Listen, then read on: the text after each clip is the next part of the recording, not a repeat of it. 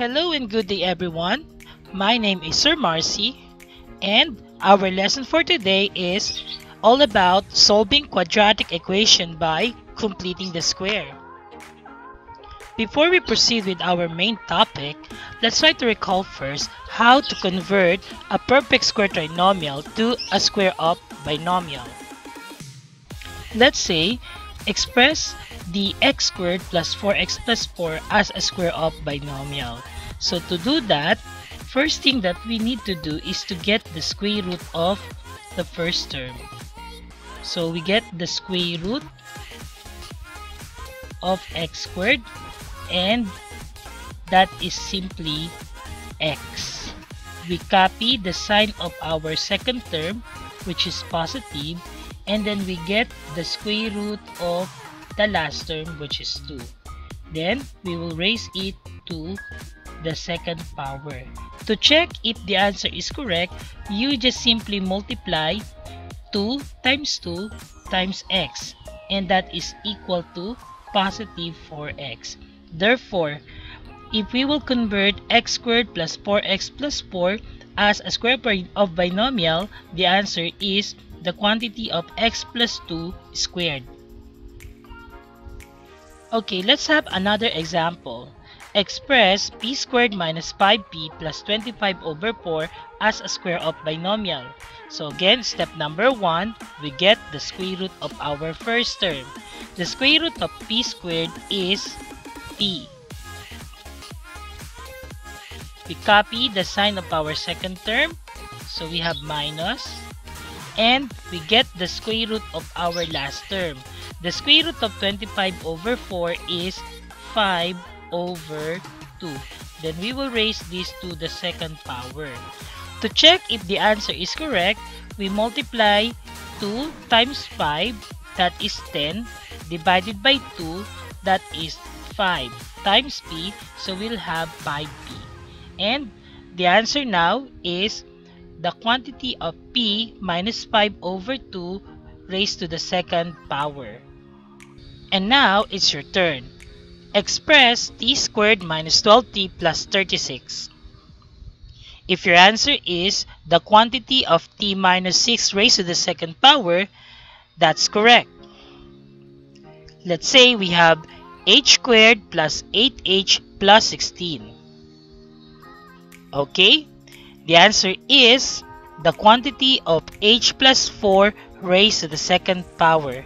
Let's have our last example. Suppose we have p squared minus 3 over 2p plus 9 over 16. And we will express this as a square of binomial. Okay, if your answer is the quantity of p minus 3 over 4 raised to the second power, that's great. Aside from converting a perfect square trinomial to a square binomial, let us also recall how to make a polynomial a perfect square trinomial. Okay? Let's say what number must be added to make the polynomial a perfect square trinomial. The first step that we are going to do is to get the numerical coefficient of the second term, and that is 12. We multiply this by 1/2.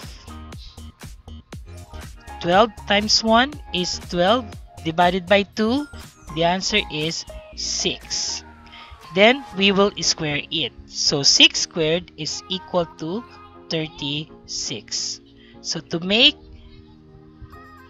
h squared plus 12h a perfect square trinomial, we will add positive 36. Okay, let's try to have another example. We have p squared plus 7p plus blank. Again, to make this a perfect square trinomial, we're going to get the numerical coefficient of our second term, and that is 7. So 7, multiply it by 1/2. We now have 7 times 1, that is 7, all over 2. Then we square it.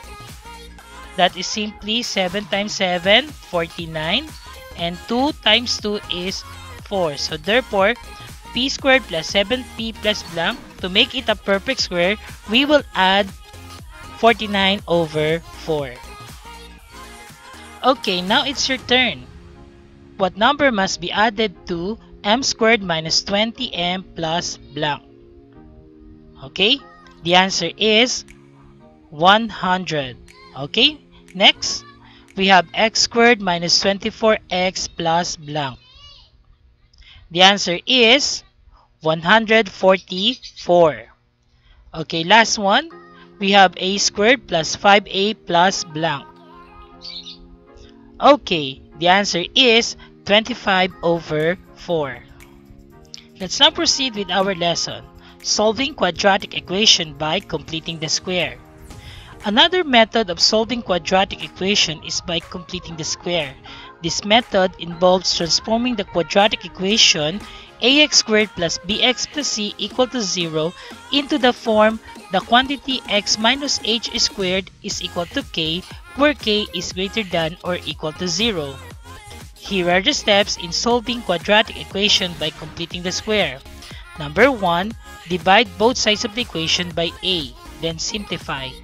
Number 2, write the equation such that the terms with variables are on the left side of the equation and the constant term is on the right side.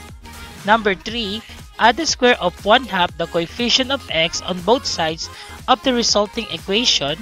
The left side of the equation becomes a perfect square trinomial.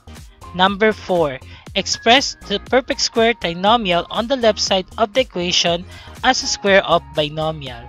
Number 5, solve the resulting linear equation. And number 6, check the solutions obtained against the original equation. Solve the quadratic equation x squared plus 3x minus 18 is equal to 0. Since our a here is equal to 1, we will proceed with step 2. If our a is greater than 1, we will divide first the quadratic equation by a. Okay, so we will proceed with step 2. Since again our a is equal to 1, we will transpose negative 18 to the right. So that is now x squared plus 3x plus blank is equal to 0 plus 18. When you transpose the constant term to the right, the sign changes. Okay, from negative, it will become positive. Then we simplify. We now have x squared plus 3x plus blank is equal to 0 plus 18, and that is 18. Next is we need to make this quadratic equation a perfect square trinomial. But the question is, what number must be added here to make this a perfect square trinomial? If you remember in our activity, to make this a perfect square trinomial, we will get half of the numerical coefficient of our second term. So our numerical coefficient in our second term is 3. Then multiply it by 1/2. So 3 times 1, that's 3 all over 2. Then we square it. That is now 9 all over 4. So we're going to add both sides of the equation by 9 over 4. Okay, so plus 9 over 4. Okay, so I will rewrite it. That is now x squared plus 3x plus 9 over 4 is equal to 18 plus 9 over 4. Notice that x squared plus 3x plus 9 is now a perfect square trinomial, wherein we can express this in terms of a square of binomial. Also, in our last activity, we transform a perfect square trinomial into square of binomial. That is simply getting the square root of the first term, which is x squared, and that is simply x. We copy the sign of our second term, that's plus, and then we get the square root of our last term, 9 over 4, and that is 3 all over 2. Then raised to the second power. Also, in our right side, we will simplify 18 plus 9 over 4. So I'll be using a shortcut on how to get the sum of 18 plus 99 over 4. So we cross multiply 18 times 4. 18 times 4 is 72. Then 9 times 1, that is plus 9. And 1 times 4 is 4. So we add 72 plus 9, that is 81 over 4. So this is now the quantity of x plus 3 over 2 squared is equal to 81 over 4. Okay, next is we're going to apply extracting square roots. Okay, so this is now, again, I will write it, x plus 3 over 2 squared is equal to 81 over 4. So extract square roots. We now have the square root of the quantity x plus 3 squared is simply, that is